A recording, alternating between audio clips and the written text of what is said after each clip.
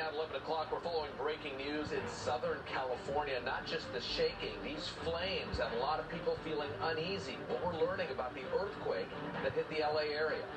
And breaking news regarding Governor Newsom. 2 of his children have tested positive for COVID. What the governor's office is telling us late tonight. And defending her decision, Mayor Breed responding to being maskless inside of a San Francisco nightclub. My drink was sitting at the table. I got up and started dancing because I was feeling the spirit. The reason the mayor says she was following her own COVID guidelines. And this is good news for Northern California. Rain on the radar. I'll show you where the heaviest is headed. You won't want to miss my forecast.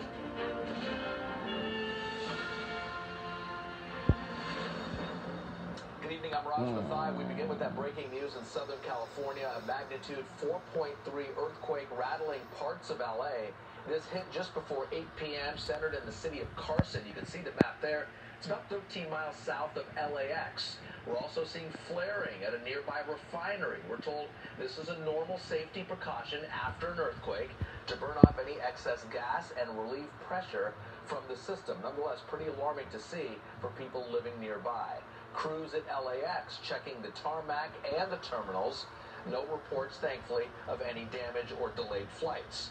Was there an early warning here? The MyShake app did send out a warning in the LA region before this earthquake struck.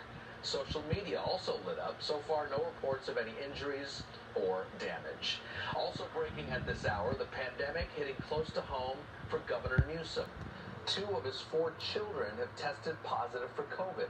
The Newsom family scare comes as COVID infections in children are on the rise nationwide. Here's NBC Bay Area's Cheryl Hurd.